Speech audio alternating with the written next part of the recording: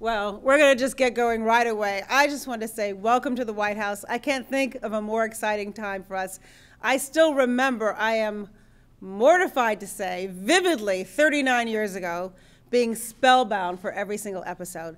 And the fact that we're here in this White House celebrating a remake with all of you just doesn't get much better than that. So now I'm going to actually turn the tables and go from being the person who's used to being the interviewer to being the interviewee. So here you go. Come on up, Malachi. Come on up.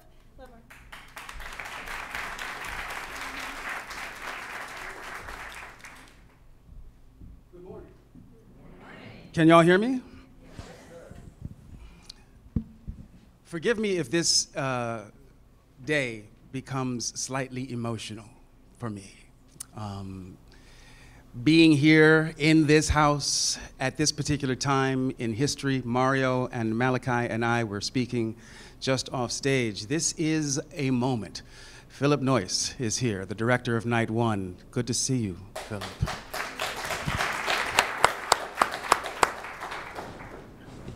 The person that I'm about to introduce to you, for those of you who don't know, I played the Kunta Kunte in the original of Roots.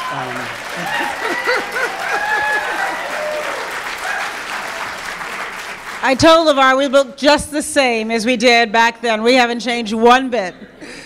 And I am exceedingly proud to say that I am a co-executive producer of this new version, this new vision of Roots. And I'm excited for you all to see what we have wrought. Before we get started, Mark Wolper, David Wolper's son and the executive producer of Roots, is in the house, and please put your hands together for him. Mark, just stand up so people can see you. It is Mark's tireless efforts that have brought this saga to the screen. And so this morning, I get the extreme and joyous pleasure of having a conversation with Valerie Jarrett. For those of you who are from Washington, D.C., she needs no introduction. I will do a little, if you don't mind, by the way of introduction in any case, because you are indeed one of the most powerful figures in politics. She is a senior advisor to the president and is the director of the White House Office of Public Engagement and Intergovernmental Affairs. What does that mean? It's a long story. Okay. We are the gateway by which the American people and state and local elected officials come and engage and represent their interests so that we make sure that we're actually doing the people's work. The people's business. We listen, we engage, and we encourage the American people to participate in the most important office of all, and that's the Office of Citizenship. Absolutely. You're also the director of the White House Office on Women and Girls.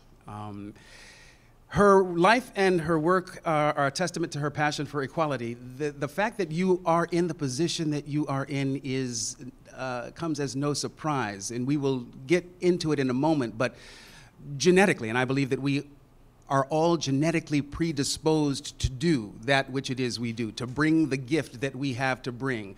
And you are a real amazing example of that.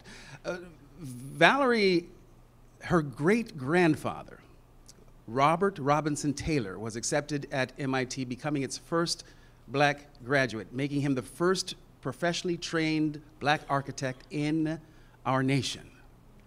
Booker T. Washington hired him to design and expand the campus of Tuskegee Institute, right? And it is your grandfather, Robert Rashawn Taylor, who was a distinguished civic leader in Chicago. He became the first African-American chairman of the Chicago Housing Authority.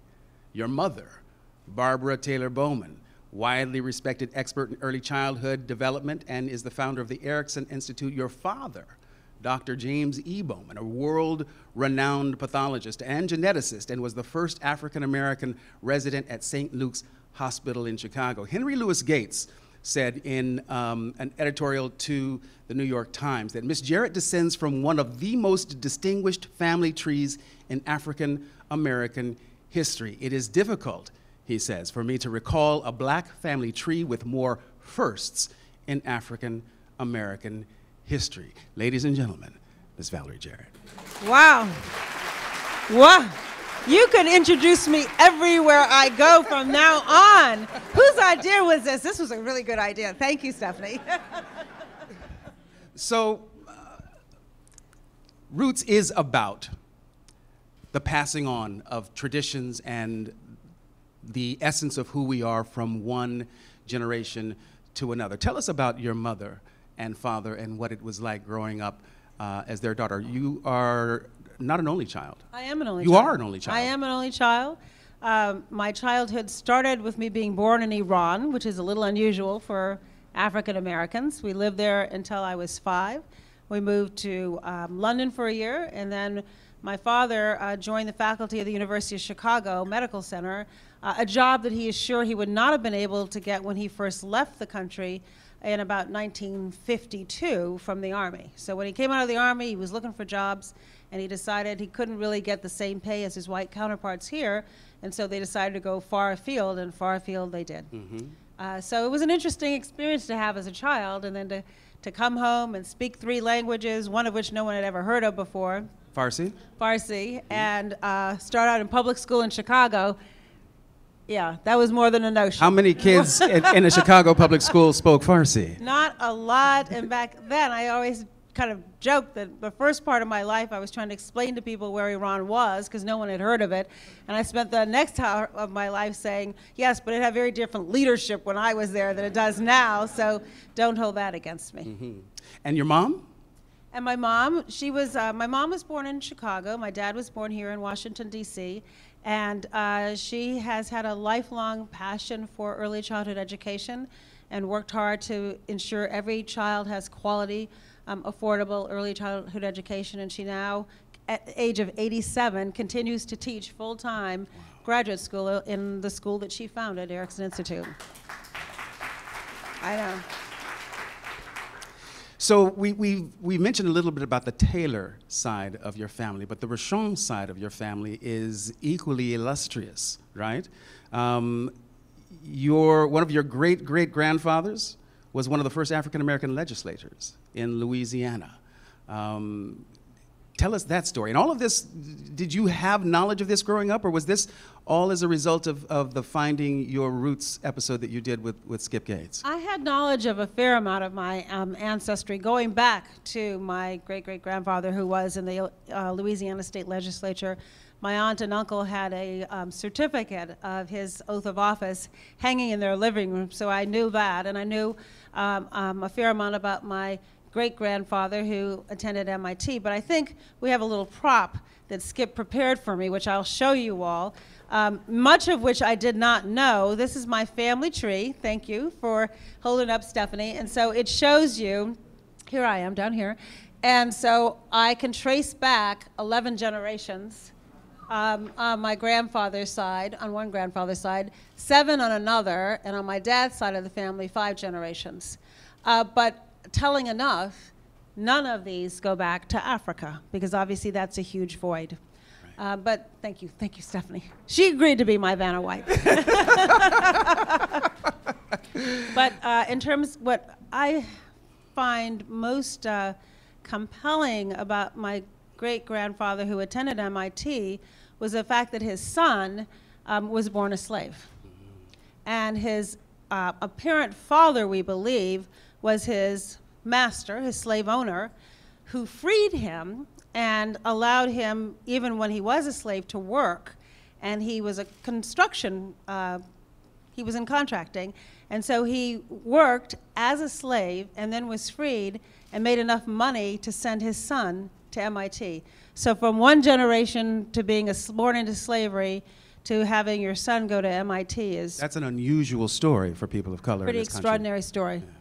I think oftentimes about what that must have been like, getting on a train from North Carolina and heading up to Massachusetts, and what a world apart it must have been. And to have been the only one. And to have been the only one. Right. To have been the only one, yeah. Very cool. Yeah. Your ancestor, who was a legislator, is responsible for initiating a course of action that had significant impact on our country. Well, it's interesting. The story that Skip discovered, and I didn't know the details of this. Skip, as you all may know, as he does his Roots series, does an incredible amount of research into your family tree, in addition to doing the DNA test, which we can get to a bit later. But the research, he discovered a transcript that my great-great-grandfather gave on the floor of the legislature, where he was making the case for integrating train cars, rail cars. And he said, here I am, your colleague, duly elected representative, and I'm not allowed to travel in the same train car with your families, but your maid can. How is that right? I should be able to travel as freely as you. We're both elected representatives. And so he really, I can't even, again, imagine what that must have been like, standing on the floor and making what was a very compelling case for integrating our rail system. And the outcome of that case? Not so good in the first instance, got better with time. Right. Which led to Plessy versus Ferguson, and which is, of course, a landmark case that was heard by the Supreme Court. So ruling that separate but equal is fine, right. Which of course we know it's not fine. Right. So your family was there at a very crucial time in the formation of the identity of this nation. And now here you are in this now moment in time, a very instrumental person in this current administration.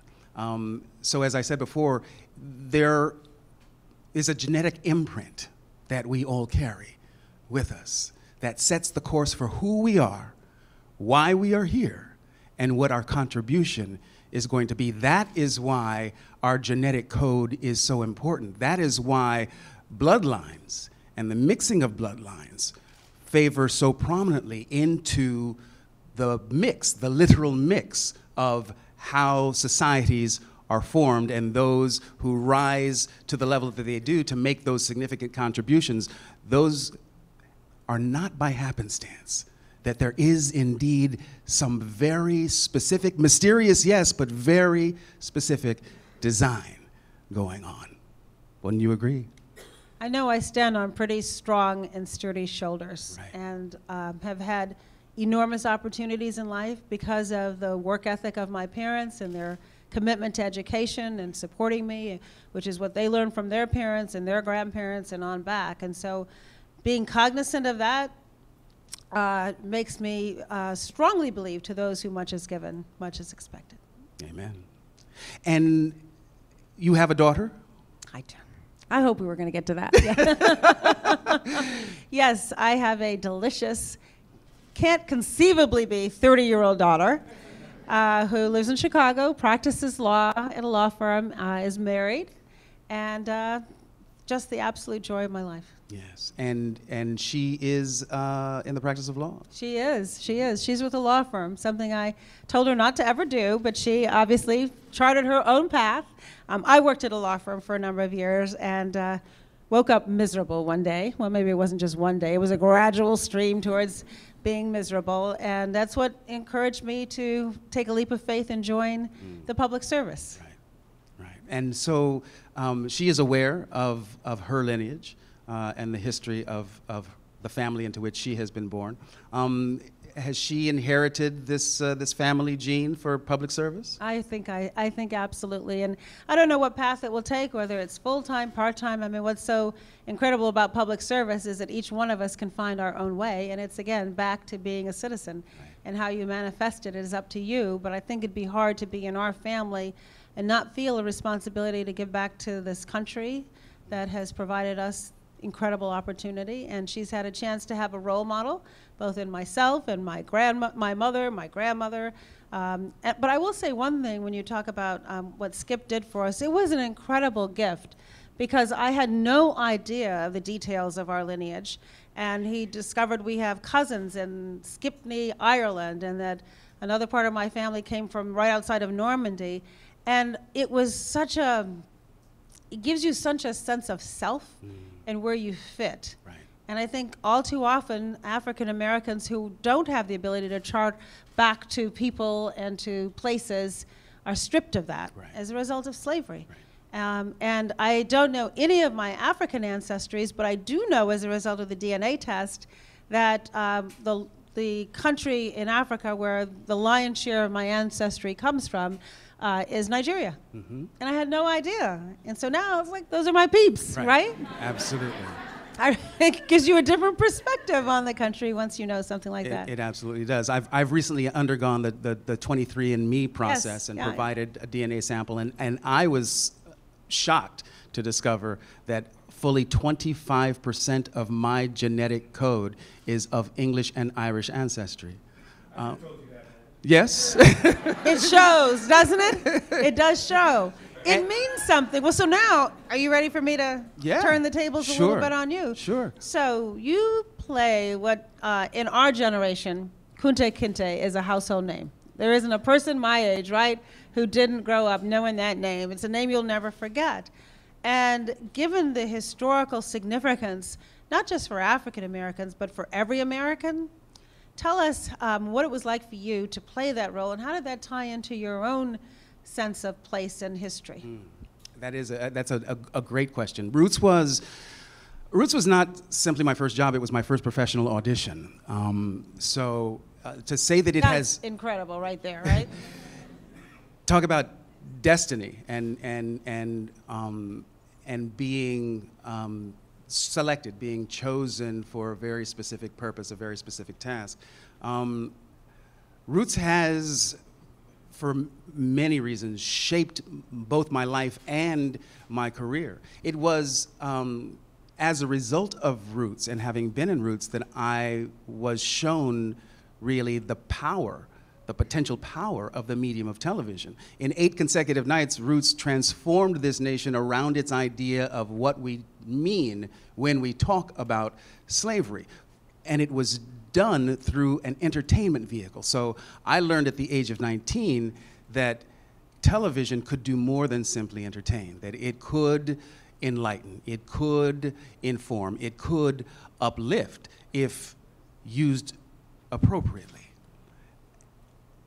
My mother was an English teacher and had a second career as a social worker, and so she is responsible for imprinting in her line and has given birth to a family of teachers. All the women on my mother's side of the family are teachers and social workers. My father was a soldier, and all the men on my father's side of the family tend to be soldiers and or ministers. He's had careers as both. And so I studied for the priesthood earlier in my life. I was not going in the Army. That was not... The Army or the priesthood, those were your choices. So I chose what seemed to be the wiser course of study. And having discovered that it was possible to do more than entertain in show business gave me permission to pursue projects that gave me an opportunity to do just that. So I am like you, the inheritor of a genetic line that has led me to do what it is I do, and I think that we all have that in common. If you look at who you are and where you come from, there are clues that are laid in our path that help us discover what our destinies are. And so when you said 8, it's so interesting because I would have thought it was 20 episodes. If you would have asked me, I thought it just went on forever. And I will say to the younger people in the room, we looked forward to it coming on because if you didn't see it that night, you couldn't just like record it and look at it another night. So the world stopped. Yeah, the world literally stopped. Yeah. How long was it before reruns came on? It was a couple of years before we had a chance to see it again. Yeah. To you young people here, can you imagine having to wait more than 5 minutes or, the next day when it's on demand? Yeah. And so the world stopped when we watched it. With whom did you watch it? I watched the first night alone. In my apartment. By design? Yes. I had seen it once. I had been here to Washington, D.C., I think to the Gambian embassy to see a screening, and that was the first time I saw it, but I was so overwhelmed with the setting and everything, I really wasn't able to pay much or close attention. So I watched night one by myself in my apartment near USC, and then I drove to Sacramento to watch night two with my mom and family and friends. And what was your mother and the rest of your family's reaction to this? And did it open up stories that you hadn't heard yet about your family? A little. First, let me say that Alex Haley, who was, in my opinion, the most consummate storyteller I have ever encountered in my life, came to me when we were on location in Savannah, Georgia, and he said to me, you know, I know that you can't afford it. You're a student on scholarship in college, and this is a really important event that I believe your mother should be a part of. And so Alex sent my mother, Irma Jean Christian, a ticket to come to Savannah, Georgia, to be on the set of Roots during the filming. Yeah, that's how Alex Haley was not, he is, in my opinion, was a great man, not simply a great storyteller, a great author, Pulitzer Prize winning author. He was a great man. Alex had that unique ability to, when you were in conversation with him, he was able to focus exclusively on you. You never got the sense that Alex was looking over your shoulder to see who came in the room that was perhaps more important. He was laser locked on you, and that's an extraordinary quality to have in a human being, especially one as popular as he was. So Alex, in my view, was a great human being. The idea that he had taken that interest in my family, and that we were experiencing as a family his family's story, really has made my family for the last 40 years feel very much a part of the Haley family. When I went to Juforé for the first time, I was embraced as a member of the Kente clan. And I know that for my mother and for my sisters and my cousins, we all feel very connected to the family of Kunta Kinte. And so the experience of watching that with family and friends was extraordinary, and none of us really understood on that night what was about to happen in America and in our lives. The morning after night two, I went into the grocery store on errands for my mother, and there I was on the cover of TV Guide and was recognized for the first time. And literally from that day till this, my life has not been the same. Wow. All right, so I have a question. Favorite scene you were in or were not in for the series? Well, I'm partial to the naming sequences. Holding a child up to the night sky. And I cried when that happened. Yeah. I mean, literally cry. Yeah. That is a favorite scene. And when I flew to South Africa to visit the set, I happened to arrive on set when that scene was being shot. And as you will see later on, this time on horseback, because what we know now is that the Mandinka were not simply warriors, they were a horse warrior culture. There's been a lot more scholarship done in the intervening years, mostly as a result of the success of the miniseries, the original miniseries, that enables us to know more now than we did when Alex was doing the original research. So walking onto the set and being present for that particular moment in night one was pretty extraordinary. And then there's the whipping scene, which for me really helps crystallize who the character of Kunta Kinte is and why his story is so powerful. The idea that being whipped physically into submission was not enough to change his mind about who he is and what his value was as a man. It really does embody what Roots is all about in the character of Kunta Kinte. And it's timeless. And so, what are your thoughts about the remake? Honestly? Yeah, no, just, yeah. And it's just between, you know, just you between and me. The two of us? Yeah. This is going to be my new profession. I like this. So, yeah, tell us what's going to happen. Well, I'll tell you true. I did not expect that this would ever be done, a remake of Roots. in many ways, I did not believe it ever should be done. And when I first heard about it, I was, how you say, less than enthusiastic.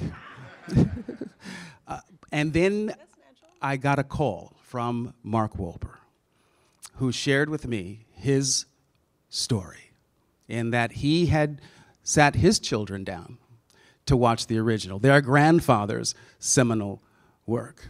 And watch they did, but it was a struggle for them. Not necessarily because of the difficulty of the material, but as Mark's son, who was 16, I think at the time, said, at the end, he said, "Dad, I get why this is important, but it's a lot like your music. It doesn't really speak to me." And wow. Right? Ouch. Yeah. Are you sure that our music doesn't speak to you? I think it does. I actually think it does. Well, I know my music doesn't necessarily speak to my 21-year-old. She'll tolerate it being on, but given her druthers, she'd much rather listen to hers.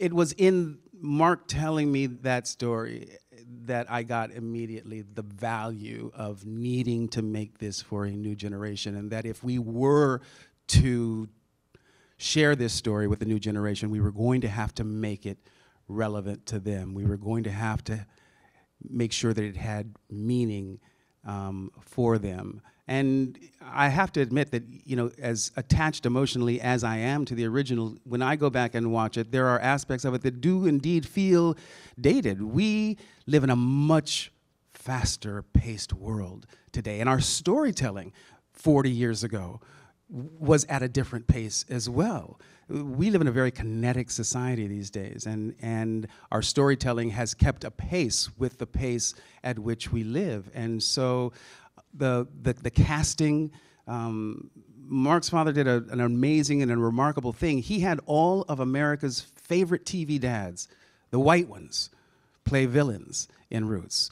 Lorne Greene from Bonanza, right? Robert Reed from the Brady Bunch. There was Lloyd Bridges. There was Chuck Connors, the dad on The Rifleman. Ed Asner. All of America's favorite TV dads were villains in Roots.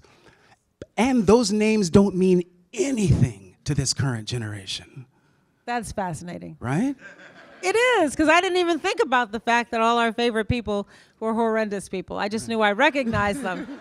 I recognized them, right? But you're right, this crew wouldn't recognize them. So having Forest Whitaker and Lawrence Fishburne, Anika Noni Rose, Anna Paquin, Jonathan Rhys-Meyers, right? Having Mekhi Phifer, Derek Luke in our production, it makes a difference. They mean something to this generation, and that will help make this relevant to them in their lives.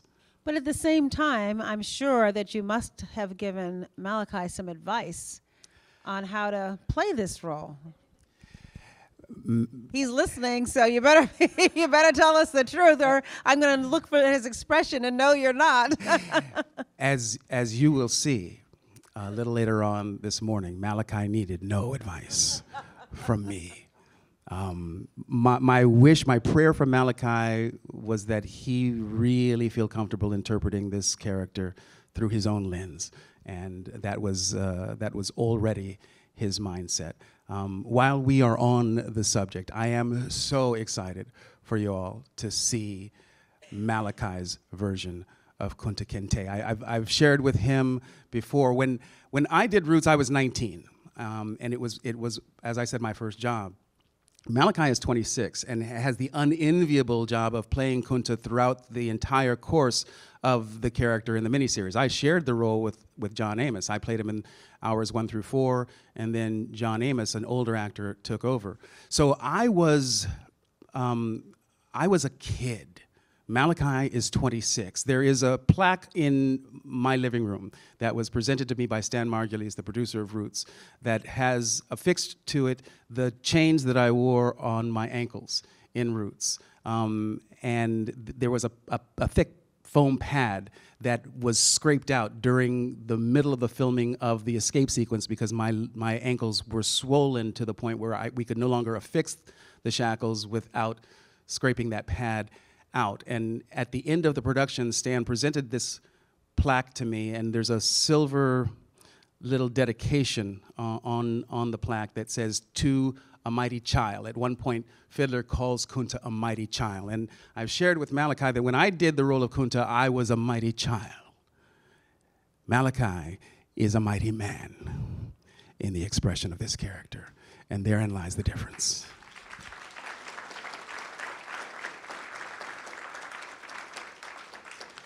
In a sense, that comment is really what Roots are all about, which is each generation allowing the next generation to find their own way.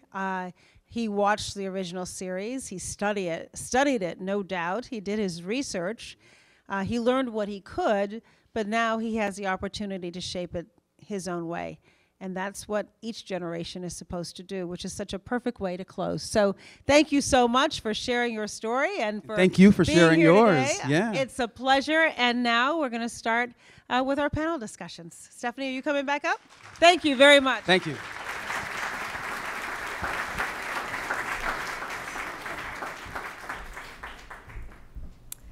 Well, thank you to LeVar and to Valerie for that riveting conversation. I'd like to bring up Joshua Dubois. I also want to quickly thank our partners who helped to pull all this together, the A&E team and the History Channel team. Thank you all so much. Please give that whole team a round of applause. Okay, you good? Yep, all set. Well, thank you so much, Stephanie, for all your tremendous work bringing us together. My name is Joshua Dubois. I'm the CEO of Values Partnerships and used to spend some good time in this place as well. And it's such an honor to be here on this very special day. Friends, let's just take a step back and consider what just happened and what's going to happen today. We just had the senior advisor for the first African-American president, who happens to be wrapping up his terms, Tier, by the way, interview Kunta Kinte from the original Roots at this moment when a new Roots is being reimagined. How special is that? Let's give Valerie and LeVar another round of applause. We're going to move into our panel in just a bit, but we want to just give you a few facts and figures that you should know. So the reimagination of Roots airs on History, on the History Channel, beginning on Memorial Day, May 30th, for 4 nights in a row. So History, 4 nights in a row, beginning on May 30th, and the entire nation is going to be watching. A phenomenal team came together to put this together, including Mark Wolper, the son of David Wolper, who produced the original, and some phenomenal folks that you're going to see on panels later today and you see in the room. If you don't mind, I'd love to just have everyone from the cast, crew, or A+E or History that, or sponsors that are here today, just stand up so we could acknowledge you and the great work that you've done, please, if you wouldn't mind standing up.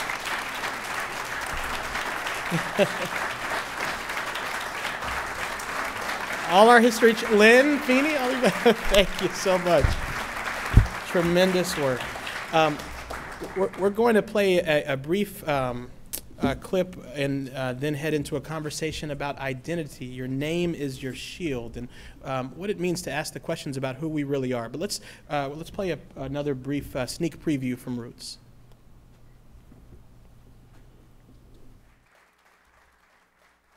So I think we're going to reset the stage for our panel as folks are doing that. You know, Valerie and LeVar, they work in different spaces, but they share a common passion, and that's creating spaces for people to live lives of dignity and self-determination, and really, at root, understand who they really are. And that's what this next panel is all about. When Roots premiered in 1977, it provoked both a public conversation, but it also provoked a lot of introspection as well. For millions of Americans, they went inward And for the first time, they thought critically about their family histories, their stories, their lineage. Is that the case for anyone in the room by chance? Absolutely, we see some hands. Roots encourage people to go deeper into their own stories. Now, the 2016 Roots hasn't even premiered yet, but the rumbles of conversations are already occurring around the country for a new generation and for folks who experienced the first Roots. As the trailer gets shared on social media and as A+E and History hosts forums around the country, people are asking that question again. Who am I, really? Where did I come from? What country? What coast? What community? What set of ideas? Who am I? That journey of exploration provoked for a lot of people by Roots might be the most important journey any of us will ever be on, because when we find those answers, when we find our specific family lineage, but also the answers of how we see ourselves, that's incorporated from that point forward into the way that we live our lives. It shapes and sort of extends our sense of what's possible for us. So the questions this panel are going to answer is, why is it important for people to know their roots? And how, in advance of this premiere of the new imagination of Roots, are people finding their roots today? And I think we do have some chairs at some point coming out for, it's all good. Thank you, Scott.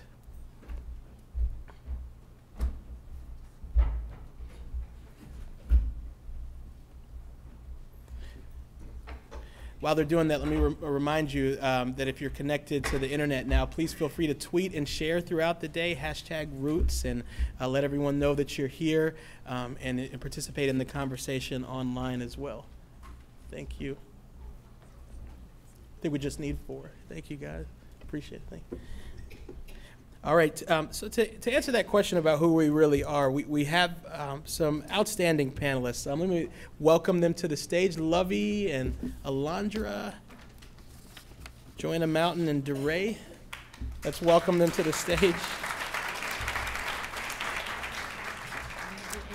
Yeah, any order is fine.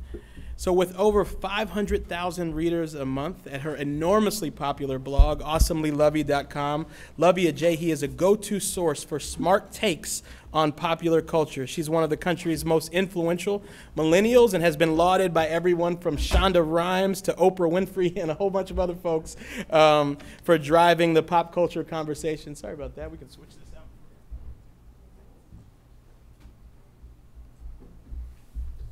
And you can go right there, Joanna. You can take that seat right there. Oh, is there another one? Oh, okay, sorry. I thought there was one.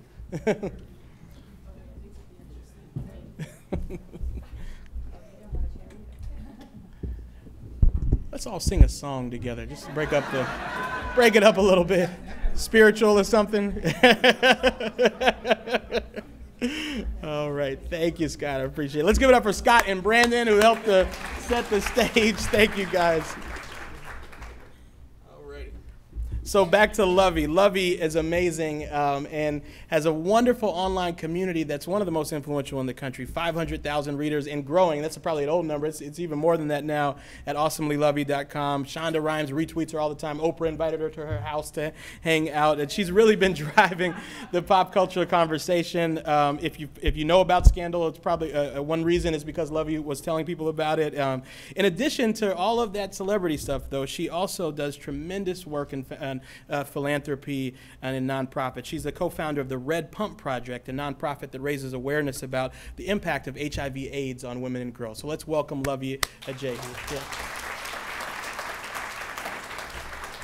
Dr. Alondra Nelson is the Dean of Social Science at Columbia University, and she's also one of the country's leading experts at a really interesting subject matter, the intersection of race and DNA. She's the author of several remarkable books, award-winning books, but particularly the newly released book, and check out this title, The Social Life of DNA, Race, Reparations, and Reconciliation After the Genome. Sounds pretty interesting, doesn't it? Let's welcome Dr. Alondra Nelson. And then on the end here, we have Dr. Joanna Mountain. She joined 23andMe. Anyone heard of 23andMe before? Absolutely. in 2007. And Dr. Mountain is responsible for all of 23andMe's research projects, ensuring the protection of research participants and developing ancestry product offerings. She earned a PhD in genetics from Stanford. She's been awarded multiple grants from the National Science Foundation and National Institutes of Health, has co-authored over 50 papers, and was also a Peace Corps volunteer in Kenya, and is particularly focused on genetic diversity in Africa. So let's welcome Dr. Joanna Mountain. And finally, DeRay McKesson is a wonderful leader for our time. He's one of the country's most recognizable and influential voices at the forefront of the movement for social change. His signature blue vest, I'm glad you're wearing it because I would have messed up my introduction if you weren't. His signature blue vest has been seen, you all have seen him from Ferguson to Baltimore on the front lines of some of the most challenging issues we're facing as a country. And he's galvanized grassroots communities both offline and online around issues related to police violence and other matters of community concern. DeRay is the former Senior Director of Human Capital with Minneapolis Public Schools, is also a Teach for America alum. He taught 6th grade math in New York City. Let's welcome DeRay. So, Lovey, we're going to start with you, my friend, and then we're going to ask a few questions and then go to the audience. You are one of the country's most influential millennials, but while you have your feet firmly planted in American culture, your identity as a Nigerian American is also deeply important to you and informs your writing and your life. What was the process of discovering your own identity and being confident in it? Was it a decision to let both sides of your family shine through your work? And how has that decision impacted those who read you?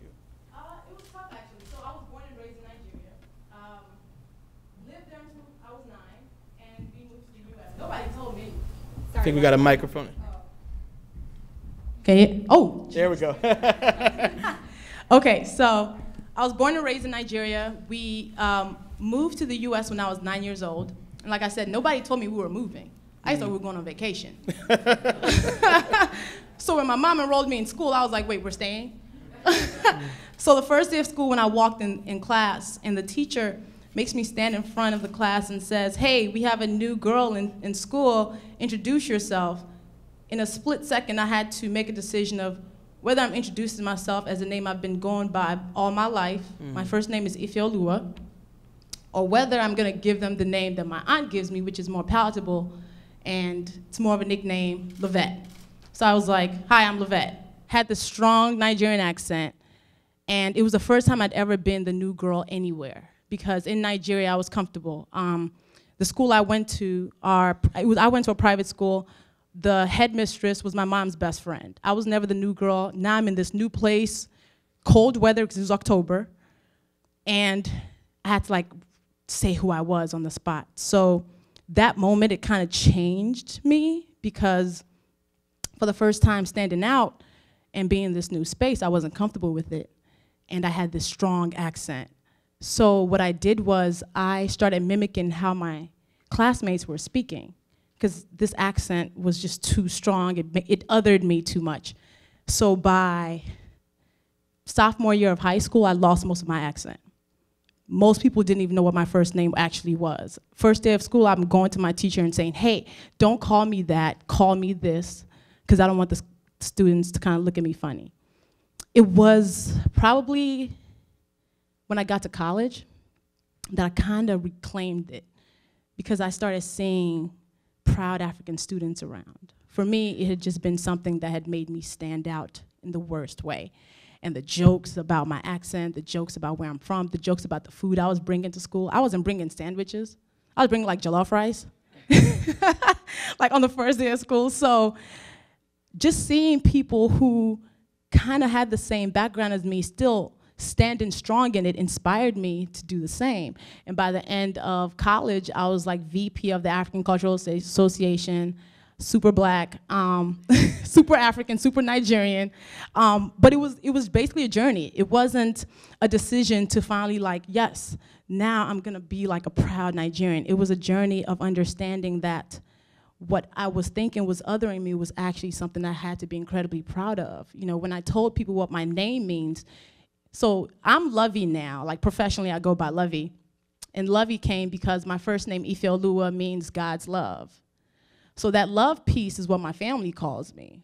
And that's the piece that I protect. And I use that as a protection for myself, because if anybody calls me by that, they knew me at a time when none of this was happening. So for me, it is a shield. And I always talk about the importance of name and saying people's names correctly and actually respecting that, because in Yoruba culture, our names are literally our shields. When you are born, the name that you are given has been given it to you based on the circumstance around your birth or how your parents feel like your life is gonna go. So for us, it's a path, it's a promise, it's kind of a dream for you.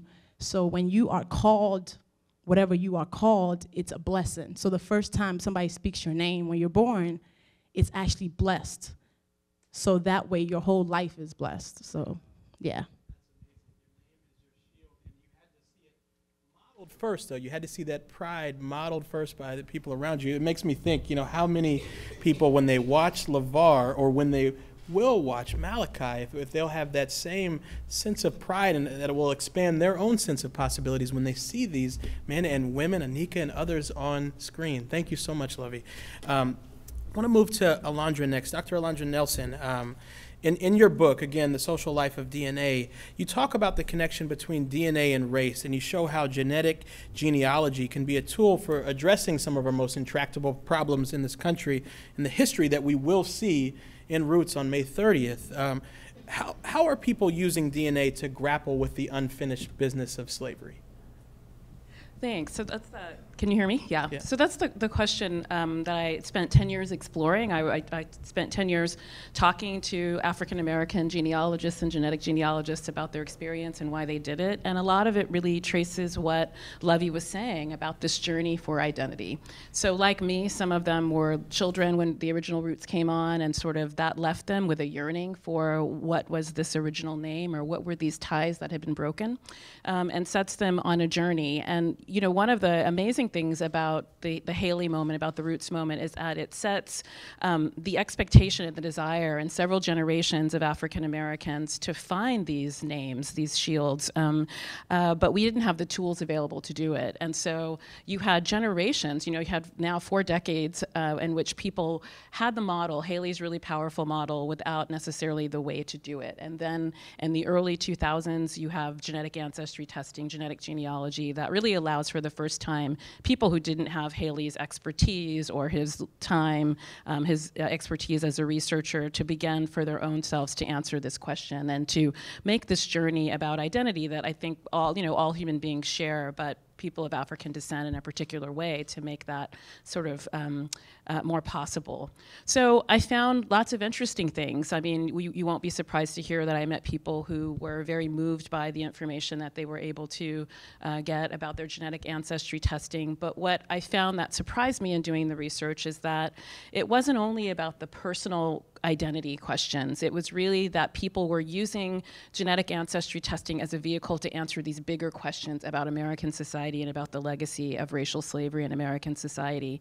And so that meant that I would discover that in 2002, genetic ancestry testing would be introduced as evidence in a reparation suit for racial slavery in the United States, that I would participate in 2008 on the bank of the Ashley River in South Carolina in a ceremony called Asara that was led in part by the actor Isaiah Washington, who had used genetic ancestry testing to uncover his matrilineal roots in Sierra Leone, and participated in a Sierra Leonean ceremony to rest the souls of ancestors on the African continent and in the Carolina Low Countries.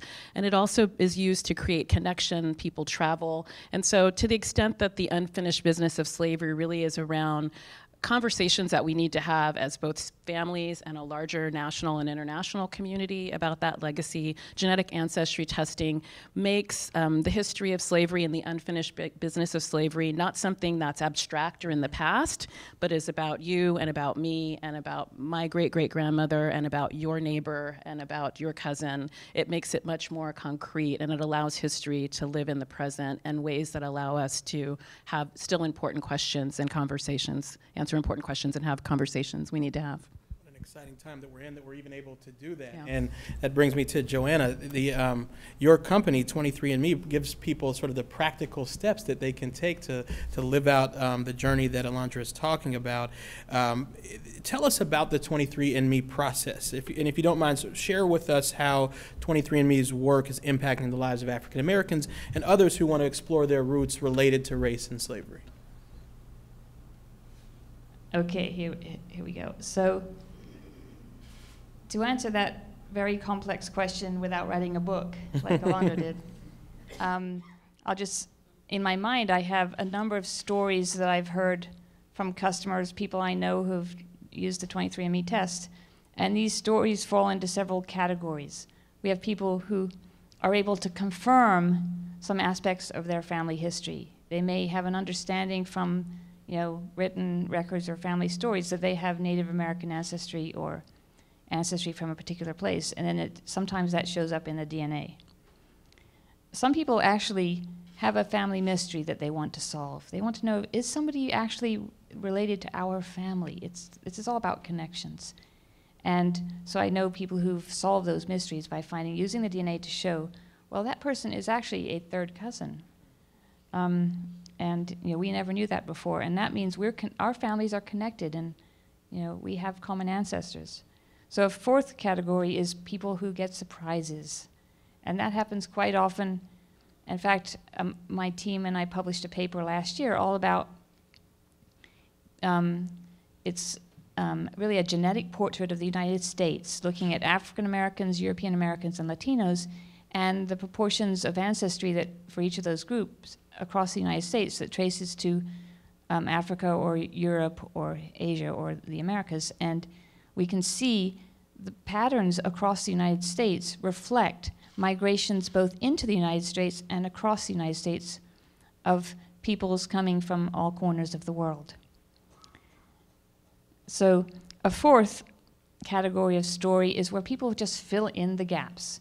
And the story I have in mind here is two individuals who figured out they were connected, one European American and one African American, who figured out they were related as cousins, and then the European American individual has a blank page in one part of his family tree, and that page is completely filled in by the African American individual's family tree, who can trace her ancestry back to the individual in this other person's tree, and thereby fill in, both people are learning from the other person's research. And this is a group effort. This understanding of our history is a group effort, and the DNA can really lead people to connections with people who can help them. So it's not just the technical DNA piece, it's the social piece of people learning from one another. We're going to come out to the audience Q&A after we asked Ray a question, but you mentioned surprises, just it came to mind. I believe there was a really interesting connection between LeVar and someone. Was it Mark? Is it Mark? Mark Wolper, executive producer of Roots. Share what you found out when you did your DNA test, real quick. We were asked to go on camera when they revealed our genetic code, and LeVar Burton, who played Kunta Kunte in the first Roots that my father produced, and LeVar and I have become friends and sort of brothers over time. It was revealed to us that we are actually related. Wow. That was one of the surprise categories. I can see the resemblance. That's great. That's pretty amazing. And we'll talk more about that. But DeRay, I want to come to you. You have been at the forefront of a new generation of young black folks and allies. Some folks may call them the woke generation, people who are rediscovering their sense of self in new ways. I just coined that, write that down, woke generation. How was your sense of identity strengthened through the process of protest, online and offline? Is the identity of a protester now a part of your roots? And if you want to share anything about your own roots as well. Yeah. Yes, I think so. There we go. No? There we go. Here we go. Okay. So I identify as a protester. You know, I wore this vest every day in protest. These shoes are the shoes I got arrested in. There are no shoelaces because when you get arrested, they take your shoelaces out. And I wear them as a reminder of the struggle that so many of us went through. I think about Bree, who's here. Bree's here. You probably know Bree because she took down the flag. Wave, Bree. Bree's here. Bree. The last time some of you saw Bree, she was on the top of the flagpole in South Carolina pulling down the Confederate flag. Bree is family in the movement. And I'm mindful that so many of us put our bodies on the line. When I think about protest, I'm mindful to help people understand that it was not only those of us who took down the flag or stood in streets, but at its root, protest is this idea of telling the truth in public. And we use our bodies to tell the truth that Mike should be alive and Rakia should be alive and Ayanna and Tamir should be alive. We took the flag down to tell the truth that that was a symbol of hate, that encourages hate. We disrupted board meetings and commissions to tell the truth that people weren't using their institutional power in ways that valued the lives of marginalized people. And that is so much of what we did in the work, and that's what we continue to do. When I think about this question of identity, we know that we did not discover injustice in August of 2014. We didn't invent resistance, and Roots is a powerful reminder that we exist in a legacy of struggle and that we shouldn't, right? That like people should not, I tell people get mad about the street shutdowns and they're like, DeRay, y'all sat in, we sat in parking lots and did a lot of stuff. And it's like, well, we shouldn't have to, right? We shouldn't have to protest. I don't want to protest. We had to do it because like the world was such that this was the only way for us to get our message out. We tried writing letters, we tried making phone calls, we went to the meetings.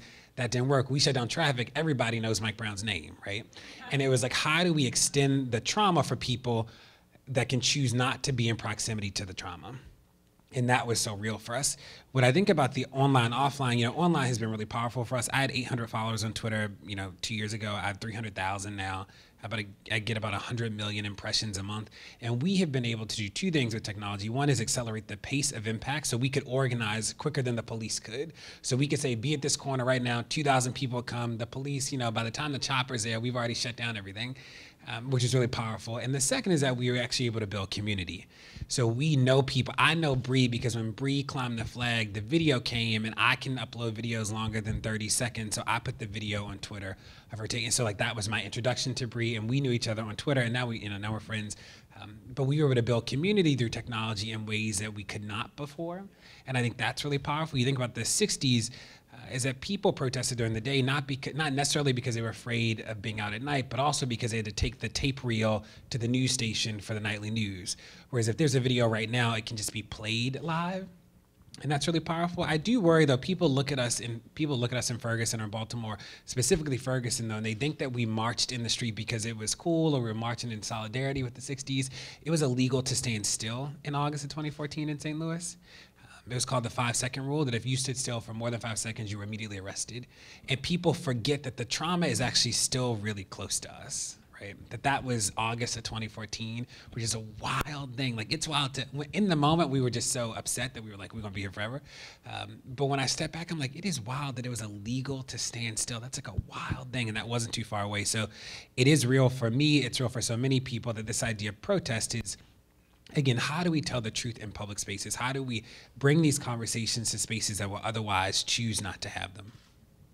Identity of a protester, of telling the truth in public, is such a core part of who you are, and really should be a part of what most people, if not everyone, is. And that's, I think, something special about Roots. It's going to be a little bit of telling the truth in public, with an exciting way, in a way that even if you're not concerned with deep social issues, you're still going to be able to enjoy the actual content. But then underneath the surface, it's telling the truth in public. A couple more questions, and we're going to go to the audience.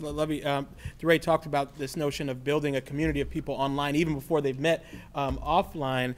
That's the case with a lot of the folks who follow you. I mean, and probably the case with yourself as well. You're from Nigeria and Chicago, but you're also a part of the Shondaland community for Thursday nights, right? And then, people that read you are from LA, or they're from New York or South Dakota, but now they're a part of Lovey's community. Are these online communities a part of people's identity today? Is that a part of their own roots and their own stories, or should we really push people to go deeper than that? Well, I mean, the power of technology is connecting to people. So even using me as an example, 2007, I've been on Facebook since 2004. I get a message from a friend of somebody out of the blue who's like, "You remind me of my first ever best friend." turns out it was my first ever best friend who I hadn't talked to in 17 years since we left Nigeria. And we reconnected on Facebook. And the next time I went to Nigeria, she visited me and brought me some food. So, jollof rice, of course. I think it's really powerful to use community building like the internet and Facebook and blog comments to really create spaces that feel like home for people. Just if somebody was like me who lived in Nigeria, came here now today, they wouldn't necessarily feel the same othering that I did, because right now people are wearing Ankara fabric dresses, people wearing dashiki dresses to prom. Right now being Afrocentric is in. So they wouldn't feel the same type of like, okay, I need to kind of hide who I am, because right now we're trendy, which is also something I have a little problem with, but that's a different story. But the internet allows people to see that they are part of a greater network of people who have the same background, the same love of food, the same love of language. And my audience seems to congregate around that. So, example, somebody posted a piece on Twitter yesterday and said, Harriet Tubman would say, okay, ladies, let's get off this plantation, as opposed to formation. And my audience ends up creating a whole song based on what Harriet Tubman would say instead of formation. They called it liberation. But Beyonce, we'll come back to that later. That's important. Beyonce. 1:30 about. We'll do an unconference about Beyonce. But it's just using the power of the internet to really get people's creativity around this one thing. But in terms of finding who they are, I've seen people who've told me, you know what, because of you talking about your background, I've researched it, and I found out through 23andMe that I'm Nigerian, so we're cousins. So it's finding that common ground and finding that you can have cousins you've never met, and you might have never even known you were connected genetically until you do, and then you're like, well, now I can actually know more about Yoruba people, because since I follow Lovey and she's always talking about her shady mama and her gele, it makes them feel a little bit more familiar. How community is being created in new ways. Alondra, just to build on that a little bit, what are the prospects? You've been doing this work for a long time. You talked about the impact of the 77 Roots.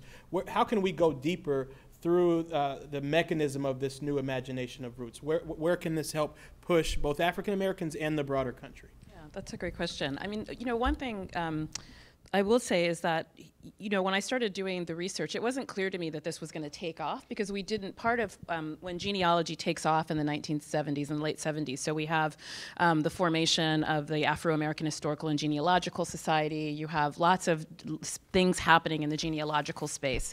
And when genetic ancestry is introduced about 15 years ago in the United States, it wasn't clear that it was going to take off in the same way, because we didn't have this really powerful visual narrative and that came with it. But what I think it proved is that genealogy as a social practice is really about, I think, a response to these forms of historical amnesia. So that's actually helping us to try to answer these questions about the past that we are not able to answer, I think, or reckon with or deal with in different sorts of ways. So I think one of the things that will happen, I think, going forward will be that we will continually turn to genetics in good ways and in bad ways. I don't necessarily think that our move to getting genetic answers to things is always the best answer, but it offers us possibilities, particularly for communities that aren't able to get ancestry information in other ways. So it offers that possibility. And to follow up on what Levy said, this profound sort of sense of connection. So part of that is about processes of globalization.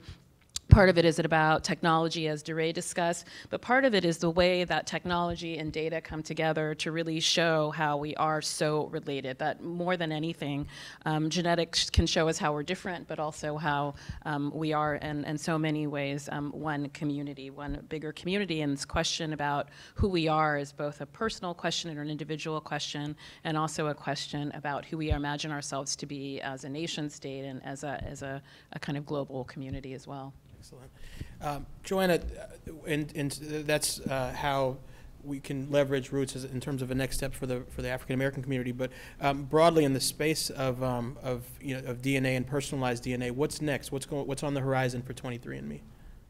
All right. This is a great question for me, because ever since I joined 23andMe, and I joined 23andMe having spent 25 years thinking about genetic diversity in Africa.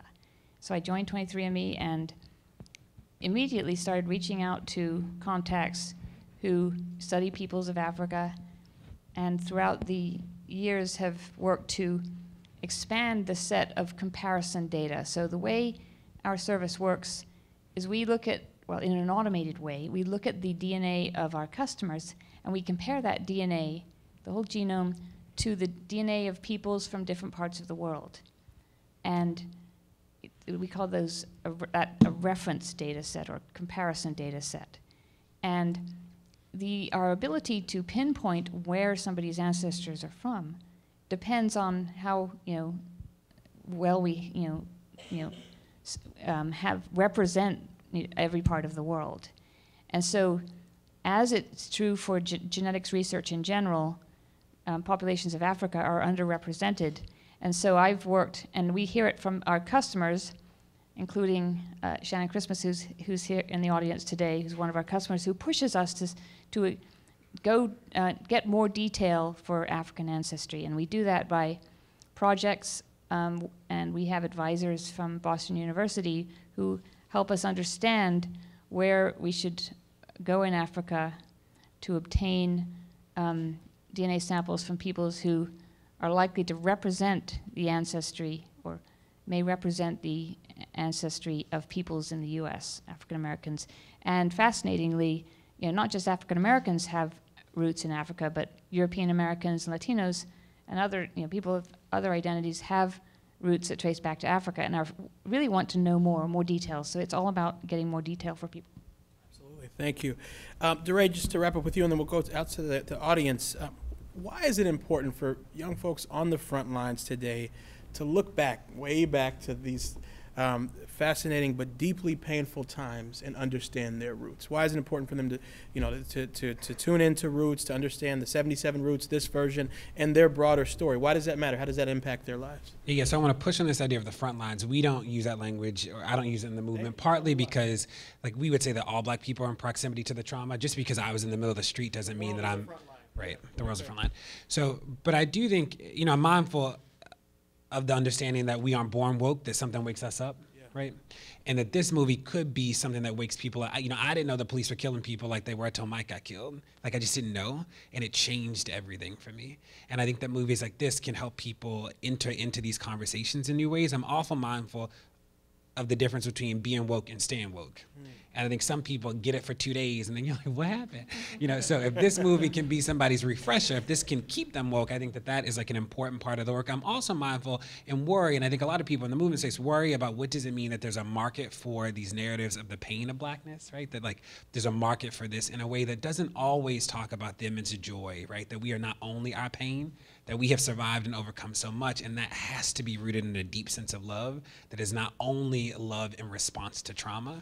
So how do we create space for that too? I think it's real work that we need to be mindful of, because again, there's a market for this. And the flip side to that is that some people want us to forget this part of it, right? They want to say, oh, that was so long ago. And we're like, no, I couldn't stand still in August of 2014. That feels real recent, right? So how do we help people connect these things so they see that this is a continuous line of struggle that shouldn't be content, right? We shouldn't have to be in this place. And we think about remembering is not only recalling, but it is this putting back together, right? The remember. And how do we use these things to sort of make blackness whole and talk about identity in new and complex ways? I think about in this day and age, we are talking about the transgender community in ways that we have never publicly before. This is, in movies like this can help create space about the complexity of blackness. And I'm hopeful that that's what, I haven't seen it. I'm here for the screening. So I'm hopeful that that's what this will do, and I'm hopeful that that's the conversations that this will lead to. Can I just, I've seen it, and I think I'm woke, and I saw it, and the visceral reaction that I had, I was sitting in that theater I want to do something right now, and I think I'm already woke. So you are right that this is going to be a film that's going to wake people up, people who were napping, who were we're all good. It elicited a visceral reaction from me. I'm interested. Same here. And it's, you know, one of the beautiful things about it is obviously there's deep pain, but there's this thread of resistance that just goes throughout, and just deep humanity, beauty and love too.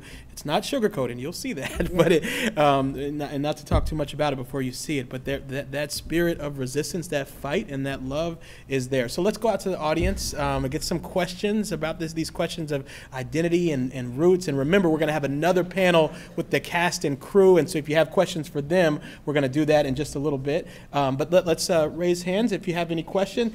Chiabaka, a friend from Howard, I wanted to go to you first. Sorry to put you on the spot, because she's a student at Howard that just graduated and was on our panel at Howard a couple weeks ago and was phenomenal. And so I just want to say, you got any questions for the panel? By the way, give it up for her graduation. Yeah.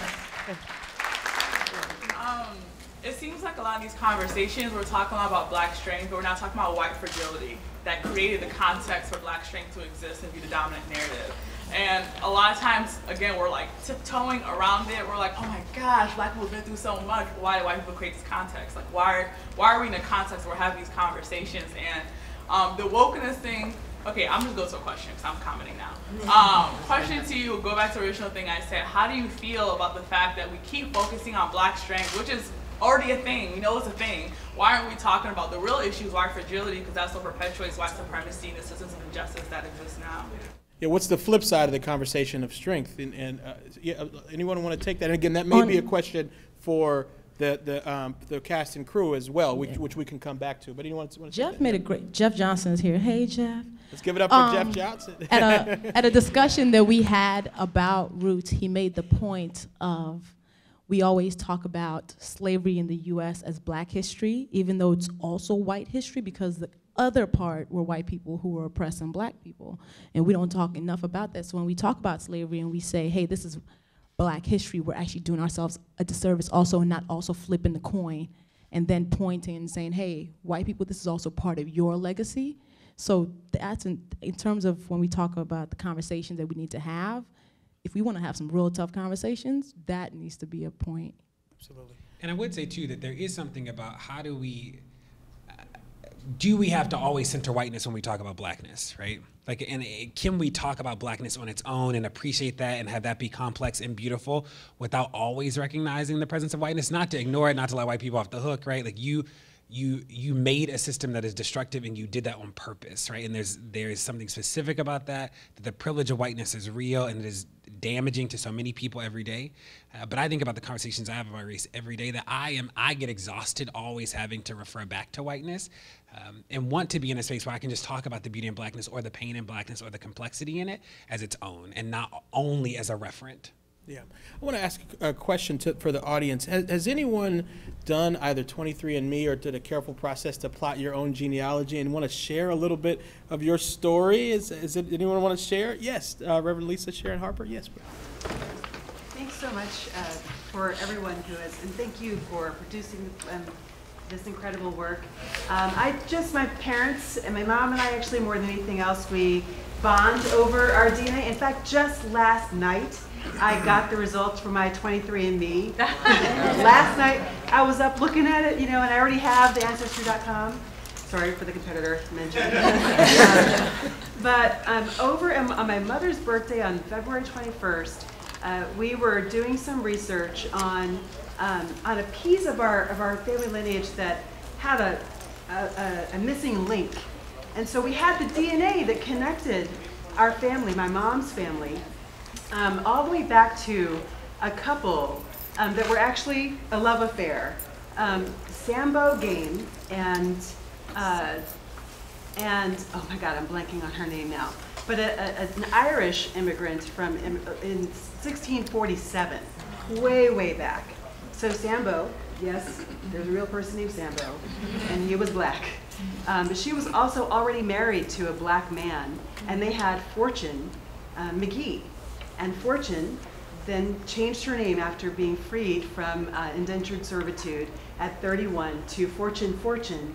And from that lineage, you actually get me, but you also get Charlotte Grimke, Charlotte Fortin, who was married to one of the Grimke sisters, sons, and it's just incredible how that lineage goes. I do have a question though. Can I ask a question? Sorry. So here's my question. My question is that, like our sister here, we're talking about, we often get caught talking about blackness as if it's something real, but it's not. And the thing that's really striking to me about the DNA is that it tells you it's not.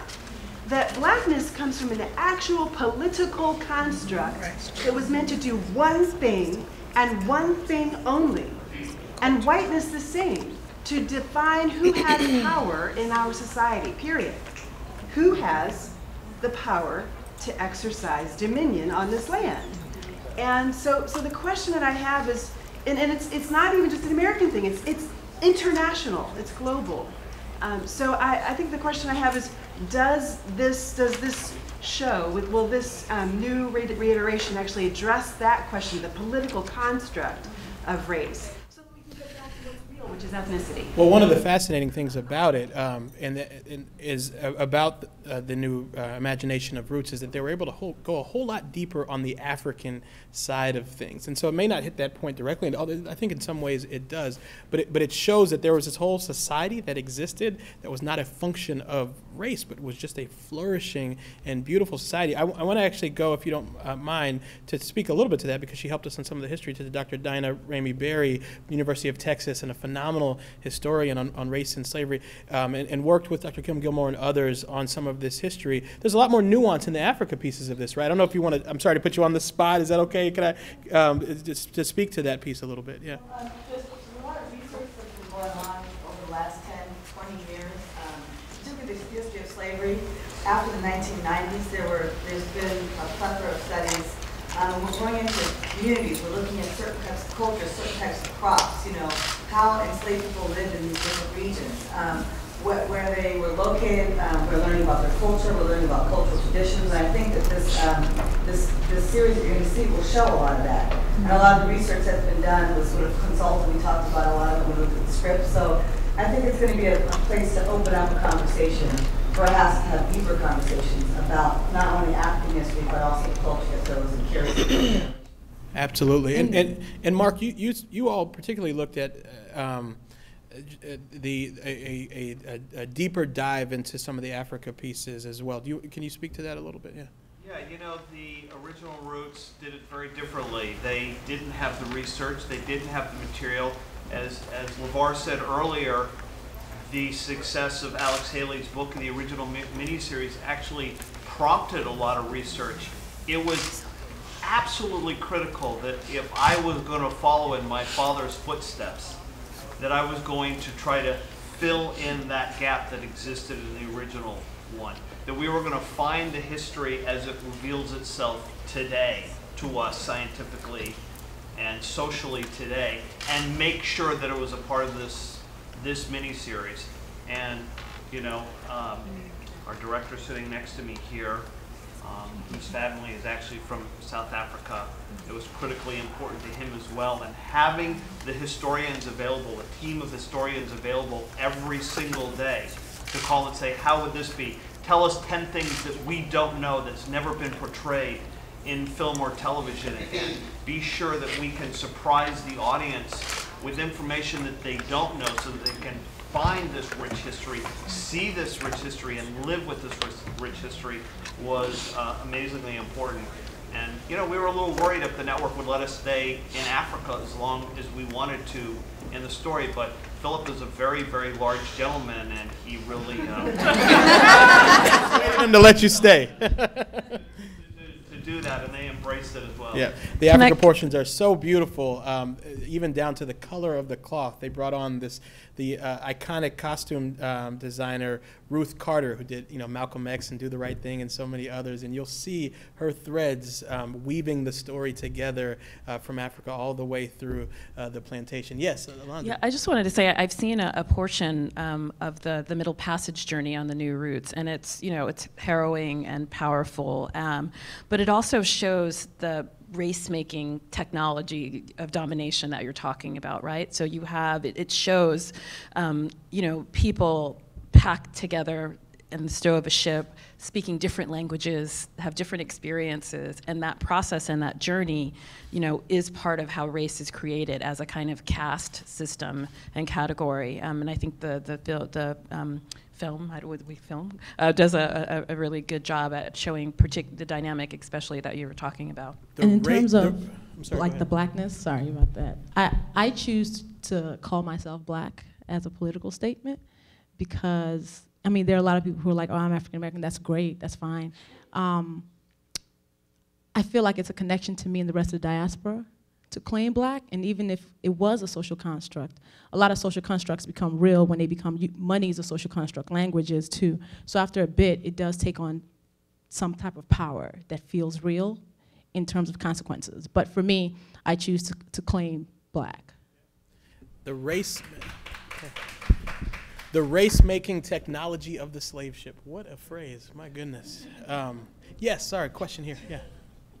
Hi, my name is Anidra Edwards. I'm asking this question on behalf of my mother and my aunt, because they're not going to ask it.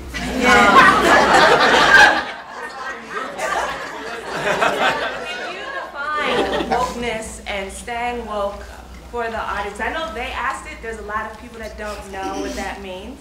I did a brief description for them, but I know you all can explain. But yeah, woke.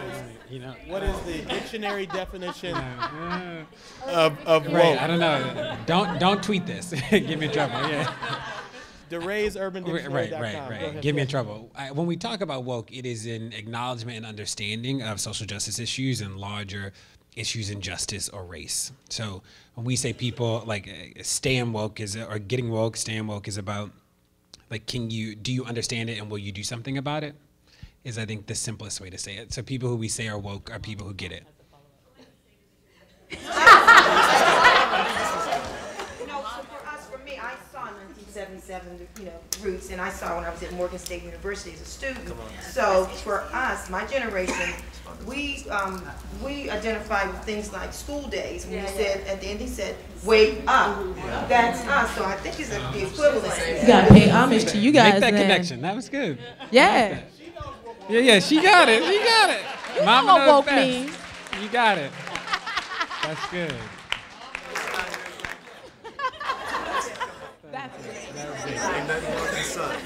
Okay, so I'm glad that she had a chance to ask that question because it led into my thoughts on just everything and also my questions to you all. So I guess I started, my name's India Daniels. I went to Howard University, went on to Georgetown University. And so, going to Howard and then going to Georgetown gave me the best of two worlds to see social justice and construct, because Georgetown is also very passionate about civil rights, human rights, that type of thing. And so coming out of that, I went on to have a career in human rights and social rights and civil rights.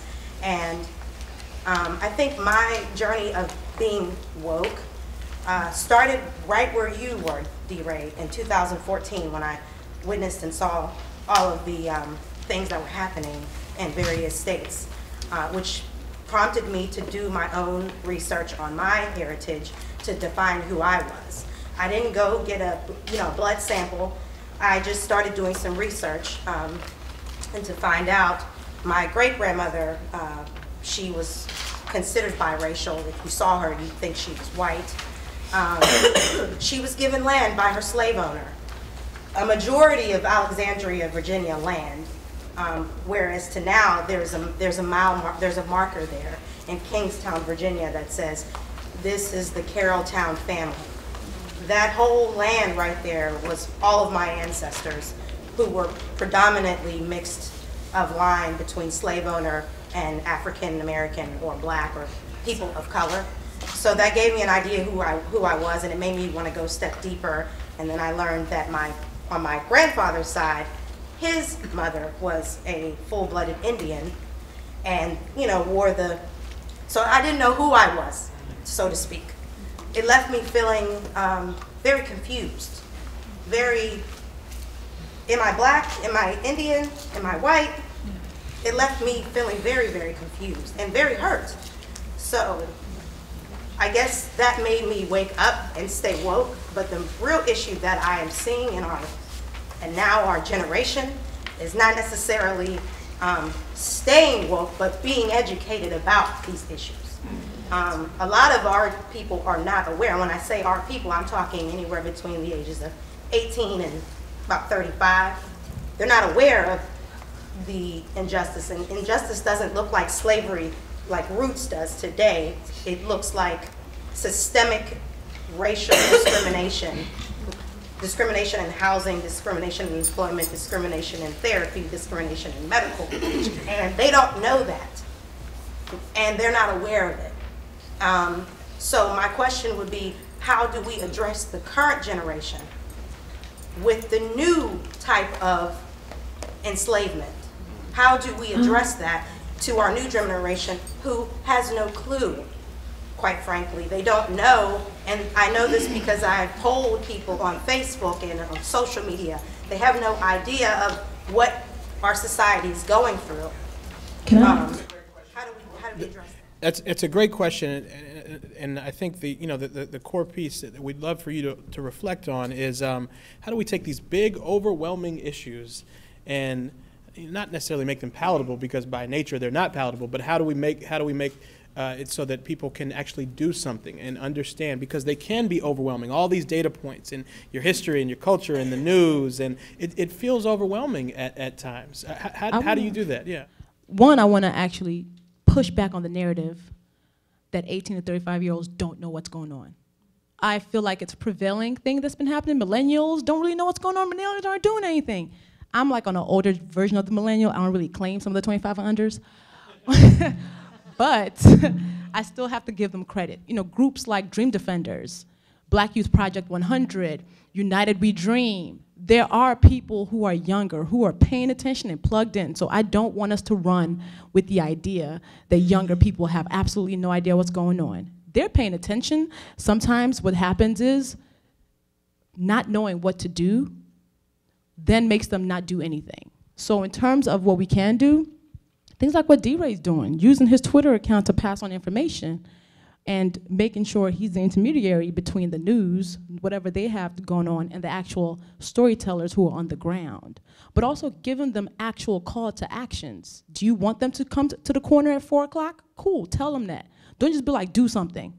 What does that look like? So giving direction and pointing them towards people who are their age, who are already doing things, and organizations like BYP 100, and saying, if you don't know what to do, join this organization. They will tell you what to do and where to show up for the action. And like BYP shut down, they got an officer fired in Chicago for killing somebody just by standing strong at a community meeting. So please don't think this generation is not doing anything, because they are working. And you can also do it, and this is what Lovey and DeRay and others do so beautifully. You can do it with humor and with fashion and with style and with swag. I mean, that, you know, I won't repeat some of what Lovey has posted over the last few days.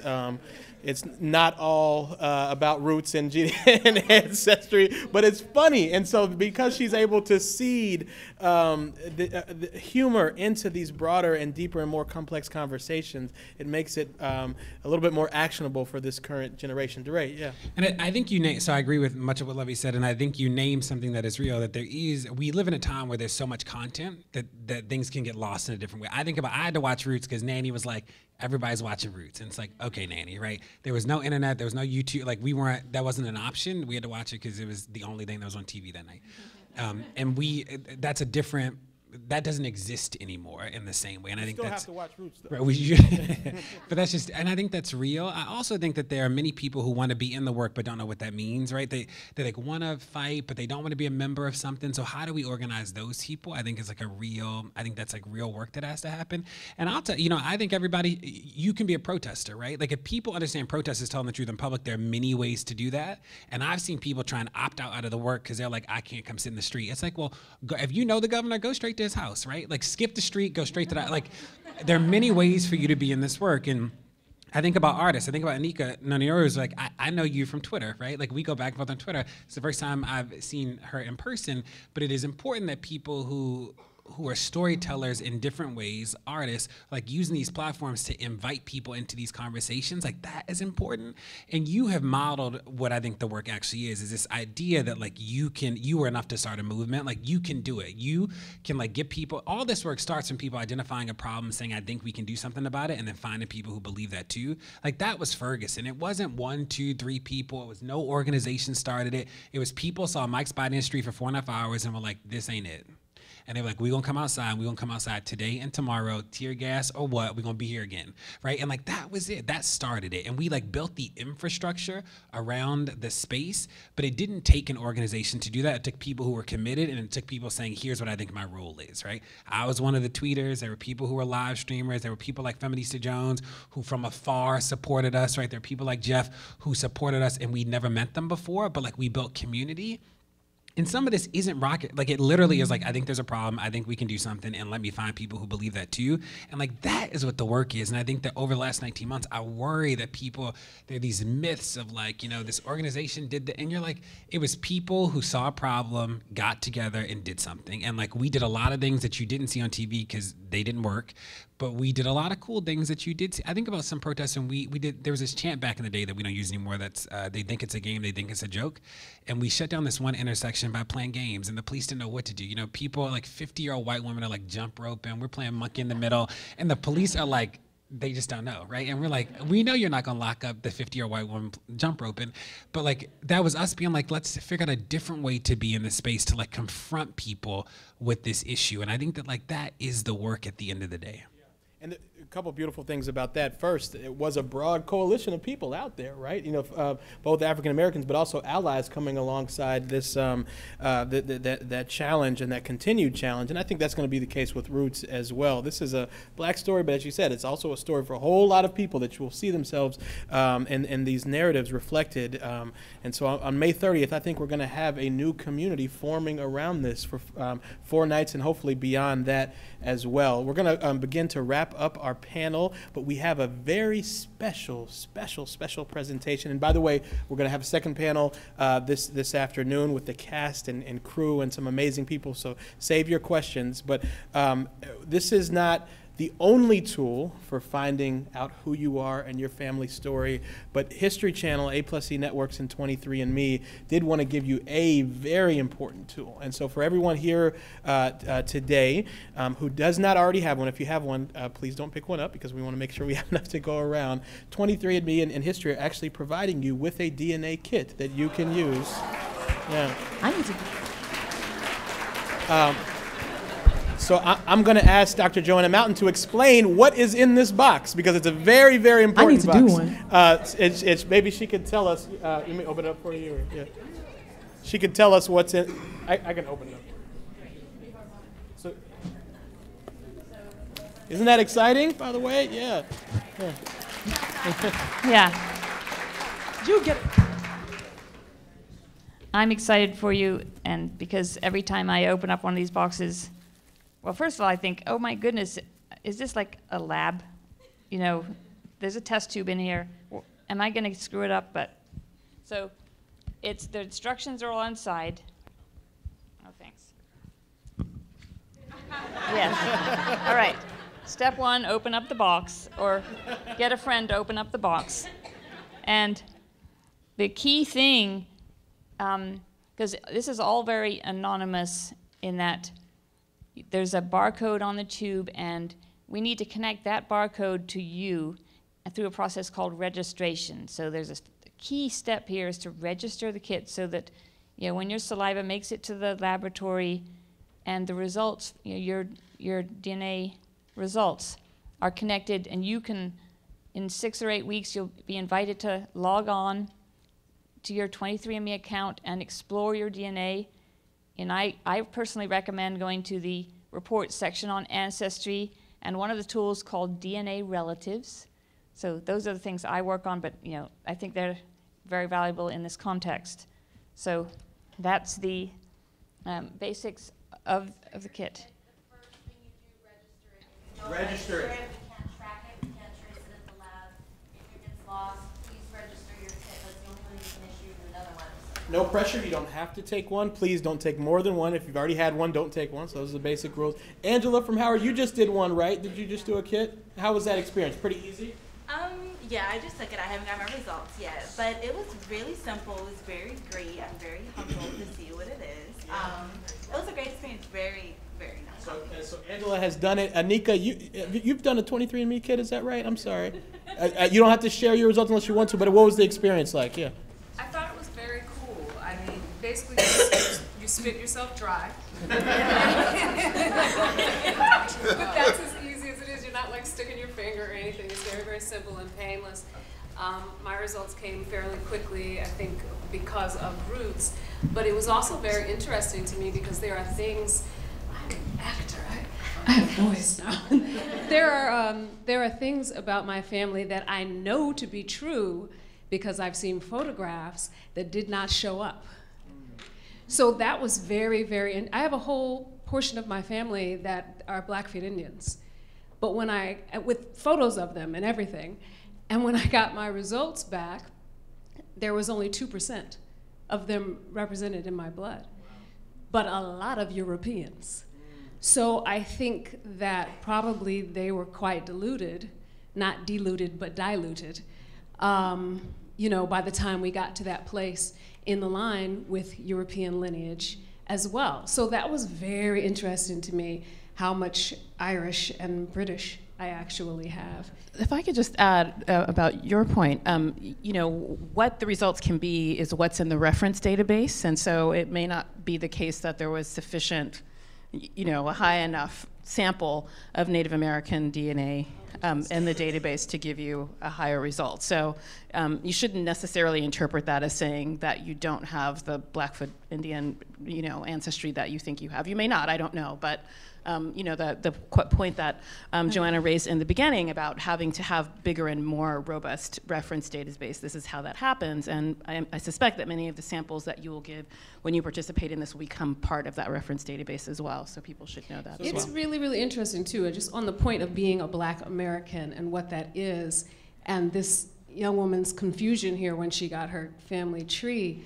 I think that when we talk about being Black Americans, we are Americans. And what that means to be a Black American intrinsically is to be mixed.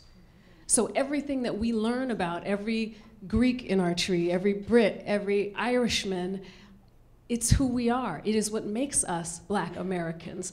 The code was put on us, the name was put on us, but we are Americans. And that is the thing. That is who we are. And all of this, Come through. Thank you. All of this will come together so beautifully on what date? May 30th. Friends, this is going to be a new community forming around this, not just for those 4 nights, but into the future. Please tune in. Please watch. You're going to get a sneak preview this afternoon. Hashtag Roots. Thank you. Hashtag Roots. You're going to get a beautiful sneak preview this afternoon, but watch it again on the 30th, and please spread the word far and wide. We have, as you're hearing from this panel, an opportunity to go deeper into so many areas, into DNA, genealogy, social justice, and it starts on May 30th. So let's give a warm round of applause to our panel.